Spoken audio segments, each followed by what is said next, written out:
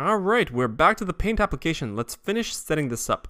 So I'm going to add a new simple button in this application, and then I'm going to draw a little pencil or a little magic wand or a little plus or minus sign on top of it. So here's what I'm going to do. I'm going to go to the sprite selector. I'm going to choose a sprite, and then I'm going to add the button 3 again. Now, because the button 3 is too big, I'm going to add that little script again that will make it 50% smaller. So I'm going to go to events, and then when flat clicked, then I'm going to go to looks, the purple section, and set size to 100%, and instead of 100, I'm going to fill in 50. So when the flag is clicked, the button shows like this, the same size as the other buttons. All right. Now I'm going to go to costumes for this sprite, and of course I'm going to delete this blue costume, and I'm going to add the pencil costume to this button. Watch what I'm doing. So I'm going to choose a costume, and I'm going to search for pencil again. I'm going to select pencil B, which will add it as a separate costume to the sprite, but I don't want it as a separate costume. I want it drawn on top of the button. So I'm going to Control A or Command A in this costume. So select the pencil, then copy right over here, or Control or Command C in your computer. So hit on copy, then go back to the other gray costume for the button and hit on paste, or Command or Control V on your computer. So after you hit paste, the sprite should look something like this, a huge pencil drawn on top of the button. So I want you to go ahead and shrink the pencil until it's small enough to fit inside the button. So I'm going to zoom in and I'm going to position it until the way I like it. All right, so feel free to position the pencil the way you like it. After you've done that, feel free to click on the pencil B costume and delete it, because the button with the pencil drawn on top of it is the only costume you need for this sprite. Then bring it down right under the red button, and then set its coordinates to -150 for X and -155 for Y. This is exactly what I wanted. Now I'm going to rename this sprite to draw. Okay, because this is the toggle for the pencil. Then I'm going to duplicate this sprite for the magic wand. I'm going to bring it down right next to it, and the coordinates are going to be -100 for X, which aligns it right below the orange button, and -155 for Y. Now, of course, we need to edit the costume for this sprite as well. So I would like to delete the pencil from the costume of this sprite. So click on various parts of the costume and delete them. Okay. So this leaves just the gray button, and then do the same thing that we did for the draw button and add the magic wand costume on top of the gray button. So here's what I'm doing. Hovering over this icon, I'm going to search. I'm going to select magic wand. All right, so we have magic wand as a standalone costume for the sprite, which we don't really want. We want this drawn on top of the gray button. So I'm going to Control or Command A on my computer. Then I'm going to hit Control or Command C, or copy this little button over here, and then go back to the gray button, and I'm going to paste it, which draws the magic wand horizontally here on top of the gray button, which is not exactly what we wanted. We want this inclined, much like the pencil. So I'm going to drag this rotation icon right until the icon is inclined much like this.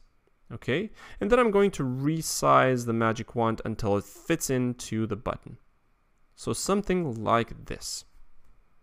And then once you're satisfied, you can just delete the magic wand costume because the button is all you need.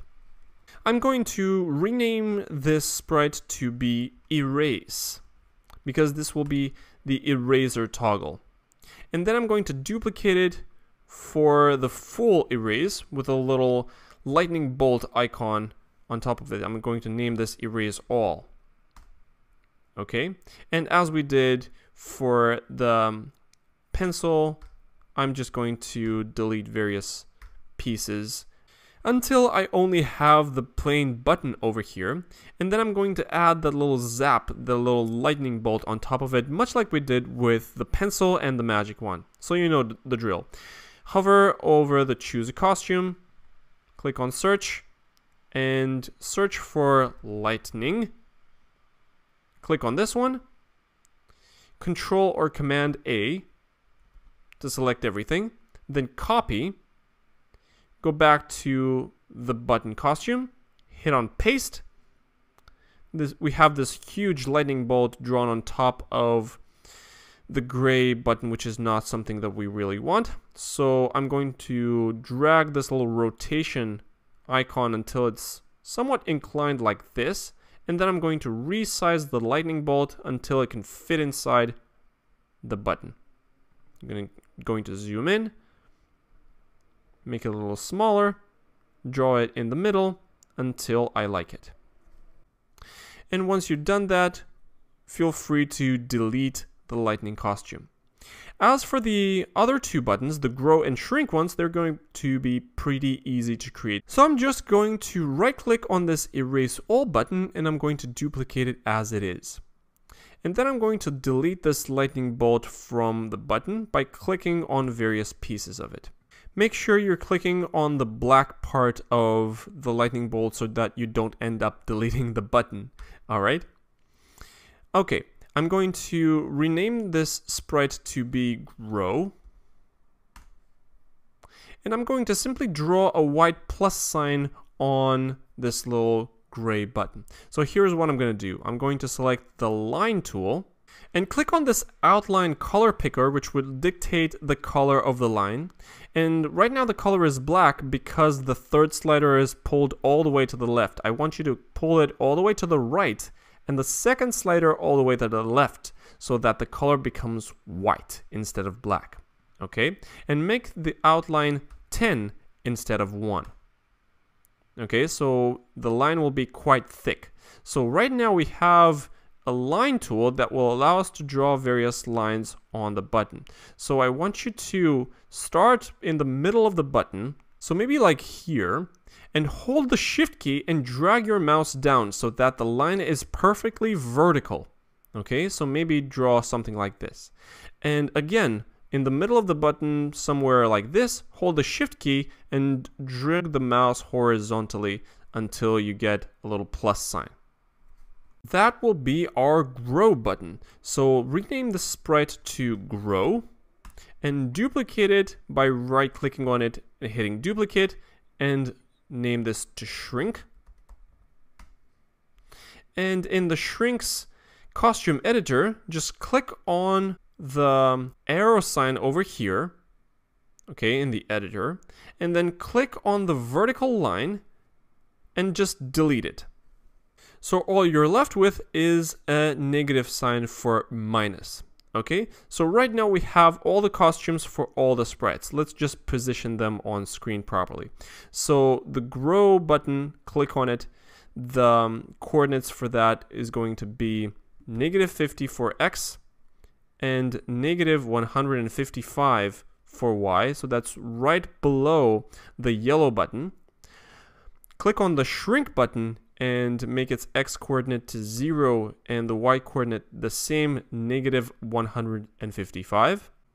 And finally, for the erase all button, click on that and set its X coordinate to 50 and its Y coordinate to the same, -155, so that all our buttons are perfectly aligned. Now all we need to do is create a little background for all these buttons because they look a little boring, don't you think? So I'm going to click on the stage here for the backdrop, And notice that the backdrop also has a little editor where you can edit the backdrop. So all I'm going to do here is create a simple rectangle that I'm going to fill with a gradient. So here's what I'm going to do. I'm going to click on this little square icon, which will let me create a rectangle. So I'm going to drag a little rectangle until it covers the entire backdrop's width, but the height just covers maybe a quarter of it, so something like that, okay? And then I'm going to click on this arrow icon, and I'm going to click on the fill control, and then I'm going to select a gradient, and I'm going to select this third vertical gradient. Okay, so see the purple gradient? I'm going to have no gradient to a light blue gradient. So I'm going to drag it, maybe something like here, and saturation a little bit lower than that. Okay, so something light blue. Okay, pick whatever color you like, and then just click elsewhere to validate, which will create this very cute light blue background behind the buttons that we've created. And at this point, we're done setting up the Paint project. It's time to program our sprites, starting in the next video.